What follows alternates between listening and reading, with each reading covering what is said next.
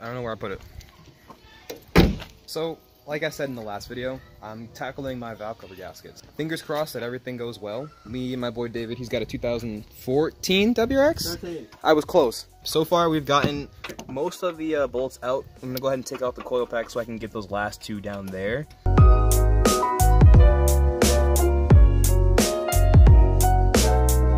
You just gotta go ahead and take out these 8-10mm bolts that are over here, one down here, one over there. There's gonna be one all the way down at the very back. You're gonna take your coil packs out, which isn't very difficult. I already got those out. And then once you have those out, you're gonna take a pry bar and just pry this off, and we'll clean the valve cover.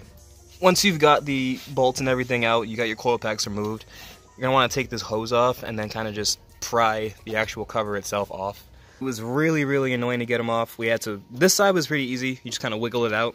But then coming along to the driver's side, we had to push it back, angle it down, and kind of bring it up this way. Just gonna go ahead, clean this off, make sure it's all good, put the new gaskets back on. Before we continue, I gotta grab some more oil and an oil filter. I just figured since I'm down there and it's leaking oil and it's gonna be leaking out anyways, might as well just get some more. So, to advanced we go, or AutoZone, or something. O'Reilly's for like oil filter, and then probably Walmart to get the oil, because I use Penn's oil 5W30. Gotcha. Mileage, that's it. This one here? $20. Yeah, it's actually cheaper than Oh, lit. That's it. That's about it. Alright. It's like crack, I love it. Alright, got everything we need, just got a new oil filter and some more oil just to throw in. And all we gotta do is clean off the covers, fill up, and we should be good to go. I know, right? That is literally true. A clean car is a happy car. We're almost done. We just gotta go ahead and clean this valve cover off.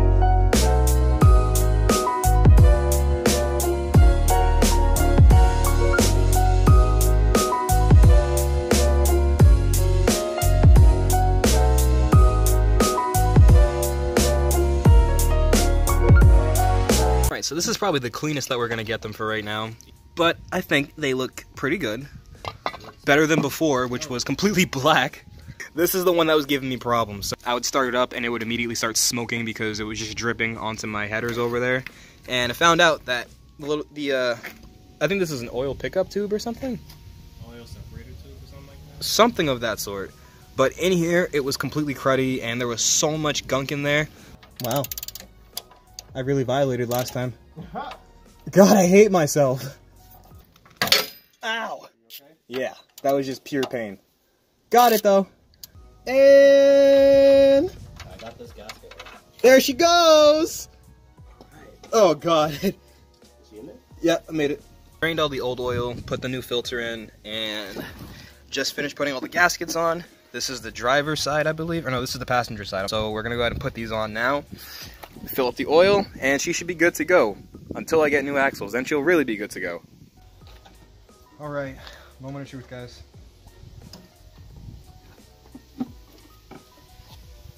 Sorry, cams, I'm not trying to touch you.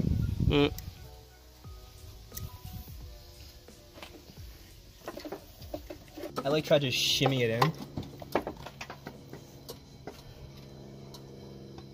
Oh, there we go. Did I get it? I don't know. Did I do it, please? Putting this back on was not as hard as I thought it was going to be.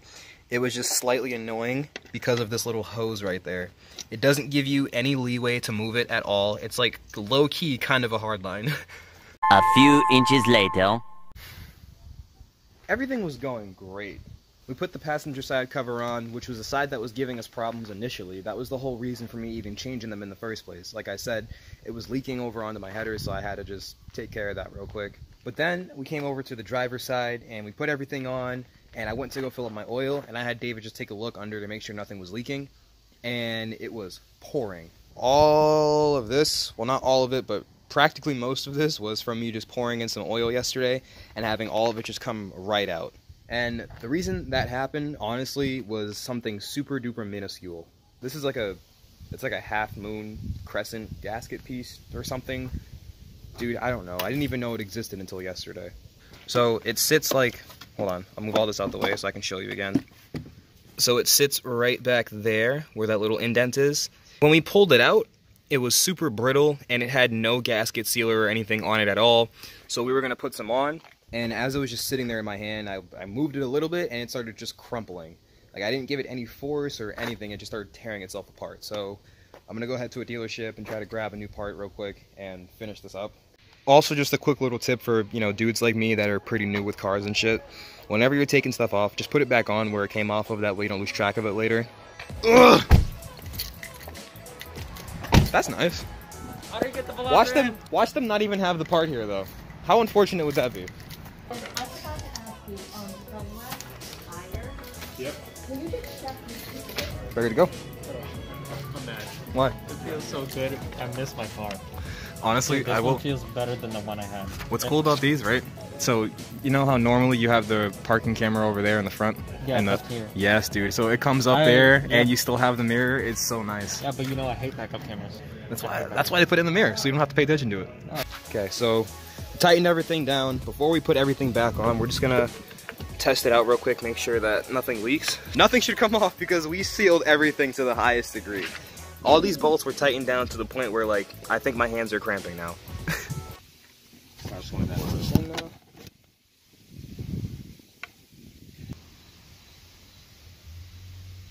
I mean, I don't see anything. Nothing? Nothing. All right, yeah. Sweet. We did it then. This is the part where we failed. So last time we did this, guys, as we were filling this up, everything came out of the bottom on this side.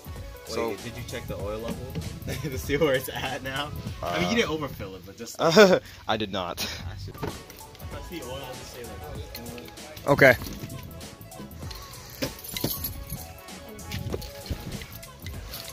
Yeah, to make sure it's not in gear first. Try myself.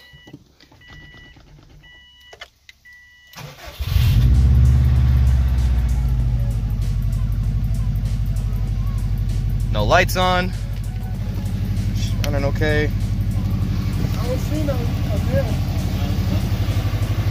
Nothing yet? There's nothing.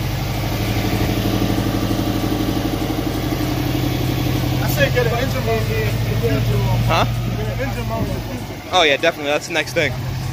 Honestly, I'm not gonna lie to you. I was kind of scared to do this job just because, like, I don't have that much wrenching experience and, like, I didn't want to mess anything up, but it wasn't that hard once you figure out what you're doing and where everything is. It's really not that hard. I hope you guys enjoyed, and I'm happy that I actually got it done, and I won't have any more leaks. So next thing I gotta do is replace my rear axle so I can actually be on the road again. Thanks for watching, peace out, and I'll see you all in the next video because it's gonna rain right now.